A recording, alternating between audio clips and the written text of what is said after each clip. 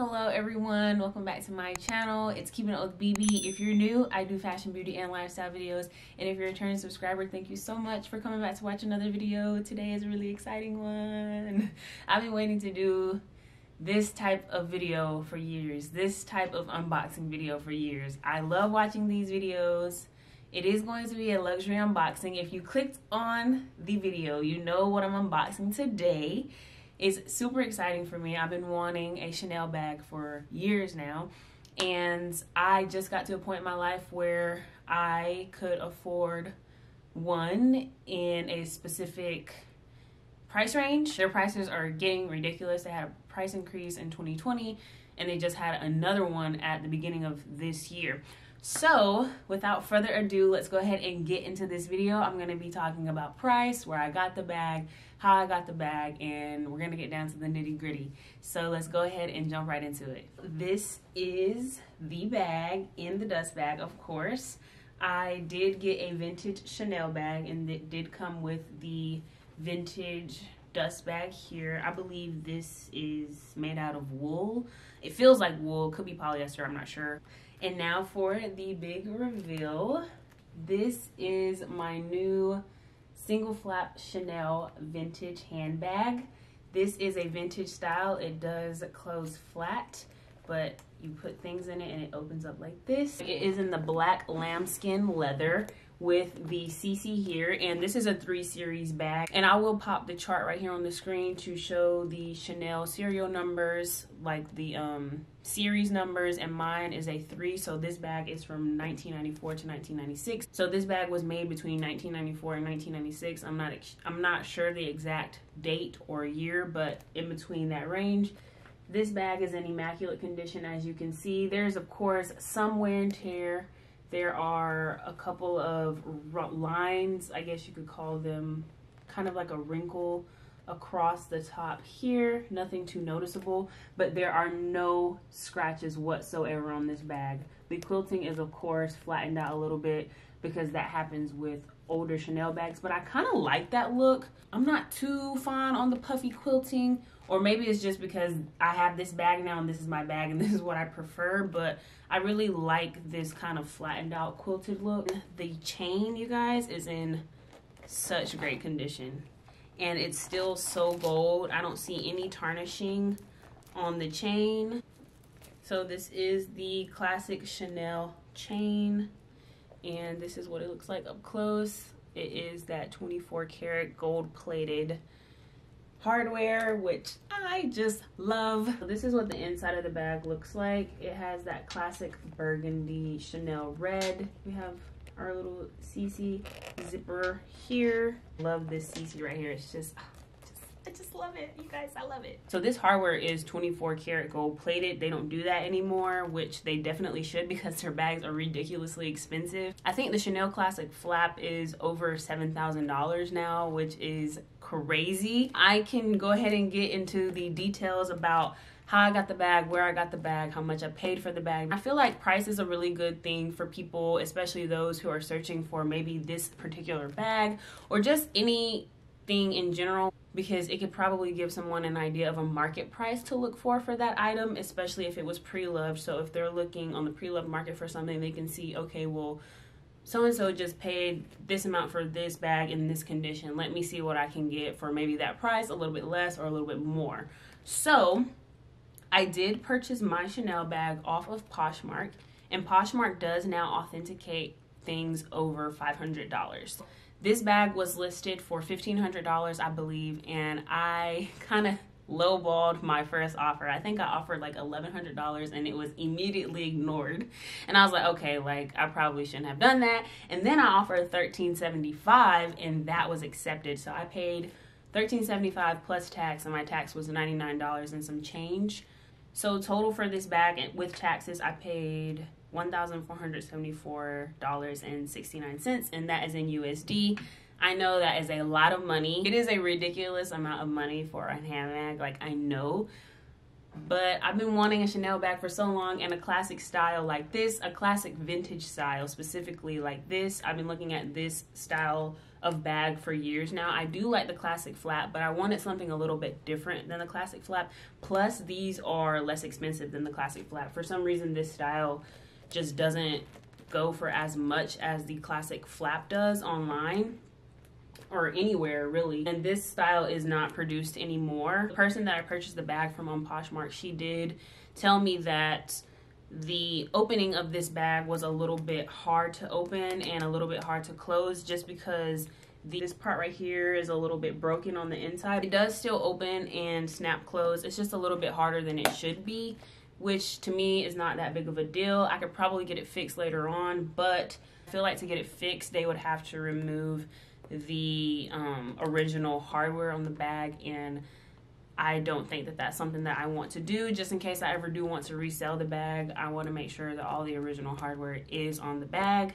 So that is the only thing that was wrong with this bag. There are absolutely no tears, no rubbing issues, no scratches. If you're shopping pre-loved luxury online, just make sure you're shopping from a reputable site. There's Tradesy, there's Fashion File, there's The Real, there's Poshmark, and if you're spending more than $500, Poshmark will authenticate for you, which is so cool. So what happens is you buy the item, the seller then ships your item to Poshmark headquarters in California, they authenticate it, and then they send it to you. And I think that process overall, it only took, I think, let me see what day I bought the bag. So I purchased this bag on January 14th, and I received the bag from Poshmark and everything on Monday, January 25th. So overall, it took 11 days. I don't think that that is a really long process at all. And I'm just so excited to have this bag. I've been wanting, like I said, a vintage Chanel bag for a long time, and this is a classic style. I'm super happy about it. And now I'm gonna show you what fits inside, and then I'm gonna show you some mod shots and how the bag looks on me. So I'm gonna be transferring the things out of the bag that I'm currently using, which is my vintage Christian Dior bag, and I normally wear this bag just like this. Crossbody is my preferred way of wearing my bags, so this is my vintage Christian Dior, and I'm going to take everything out of here and put it into my Chanel bag, and we'll see if it all fits. The first thing that I see in this bag are my antibacterial hand wipes. I have my hand sanitizer. I like spray hand sanitizers. I have a face mask. Never leave home without a face mask. I have my wallet right here. This is a Coach wallet. My keys.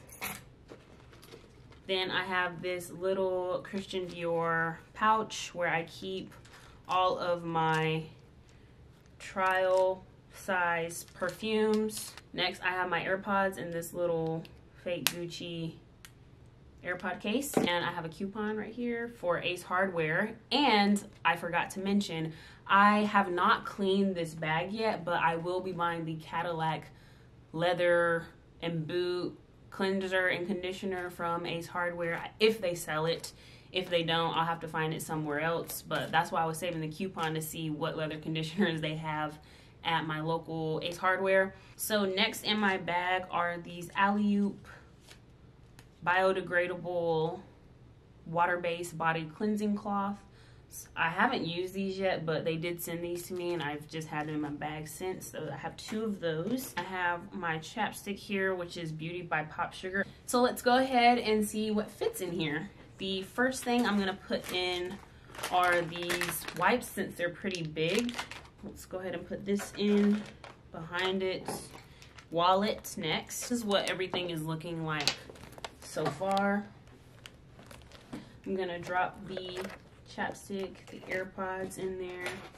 Actually, I can probably put these 2 wipes in that zipper compartment right there. Of course, always have my phone in my bag, so I'm gonna put that here in the back part as well. This bag is leather lined, so I don't want to just drop my keys in there, because your keys can really damage your bags. If you have a leather lined bag, I highly recommend that you put your keys in something else, some type of pouch, key pouch, key holder, anything. Now that I'm using this leather lined bag, I'm going to take out my beautiful Louis Vuitton multicolored key clay. I just love this little pouch, you guys. Look at those colors. Just beautiful. And there is a what are these called again? Carabiner here in this bag that you can attach your keys to. So my keys are in there now, and I actually purchased this pre-loved as well from a trusted Japanese eBay super seller. So I love this thing. This key clay was in collaboration with Takashi Murakami, who is a Japanese artist. He has done a couple of collaborations with Louis Vuitton, and this was the multicolor collaboration that they did in the early 2000s, early to mid 2000s. It is now discontinued, but I love this collection. If I could get more things from this collection, I would. It is highly sought after, and for some reason, like in the past 2-3 years, there was a resurgence for this collection, and people have been wanting to get their hands on it again. I actually bought this before that resurgence, so I got a pretty good price on it. Still pricey, but pretty good price compared to what they're going for now. I got this, I believe, for $180, $185, something like that, a little bit over 2 years ago. So this is what the bag looks like now. It is pretty full, and I actually wouldn't want to stuff it like this because I don't like how it's kind of deforming it either. So I am gonna look in the bag and see what is in here that I could possibly take out that I don't need. This is what the bag looks like now. I need my hand sanitizer. I don't need these perfumes. I can just take these out. This is what's in here now. We don't need the wipes necessarily. As long as I have my hand sanitizer, I think I will be okay. So I'm just gonna rearrange some things in here for a second. So I'm gonna move a couple things around, and then I think this is pretty good. Let's close that up and see. Oh, we need our mask. Need the mask for sure. That's a must. Okay, so let's see what the bag is looking like now. Now that I've taken out those couple things, the bag isn't so stuffed and full and deformed. And this is what it looks like. Now I'm going to get up and try it on and show you guys what it looks like. So this is the way the bag looks crossbody, which is my preferred way of wearing my bags. I am 5'7", and this is how the bag looks. It is a shorter strap. I will leave the length of it below. I think it's somewhere between 12 and 14 inches long. I'm not exactly sure. I can't remember, but I will put it in the description box. This is how I would probably wear it most of the time. Over the shoulder does give you more of an elevated going out look. It's a little bit fancier. Something about it's a little bit fancier. If I was going out, I wouldn't put everything that's in it in here probably. The bag wouldn't be as big, I guess you'd say. It'd be a little bit flatter because there wouldn't be as many things in here, but this is what the bag looks like. I think it looks really good. I'm really excited to start using it, and I'm excited to clean it with the leather cleaner and polish it up some. I think I'm going to get something to polish the hardware as well, and I will link the polishing cloth below that I'm looking to purchase, along with the leather conditioner that I'm looking to purchase to clean and give this bag a nice little treatment. It doesn't look like it really needs much. Whoever owned this bag really took care of it, and I'm really excited to use it and glad that it is a part of my bag collection now. I'm very blessed to be able to purchase something that I have been wanting for a long time. I know luxury bags are not everybody's thing, but it is one of my things. I hope everybody is doing well, and if you enjoyed this video and like videos like this, then please let me know, and I will catch you guys next time. Bye.